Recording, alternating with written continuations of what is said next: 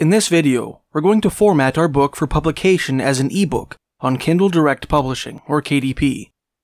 This process, in my opinion, is much easier than formatting for paperbacks, and can be done almost entirely in Microsoft Word.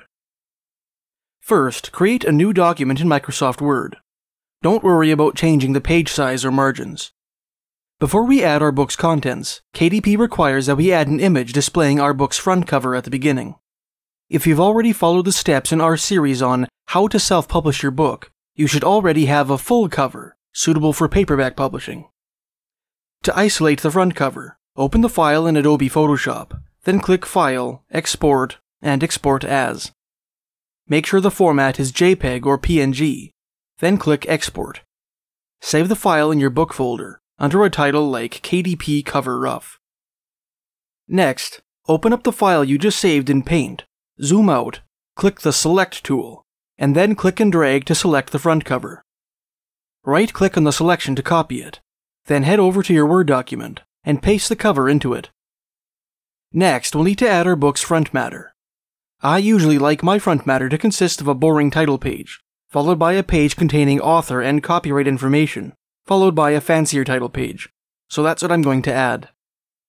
It's important to understand that your Kindle book will not have the same natural page divisions as your Microsoft Word document.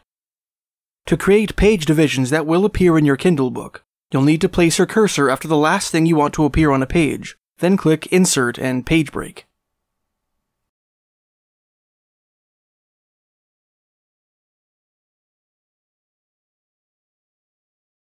After adding your front matter, you'll need to create a table of contents.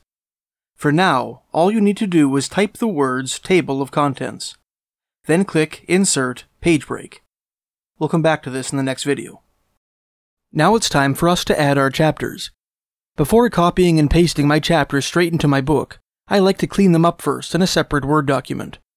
First, I hold Ctrl-A to highlight all my text.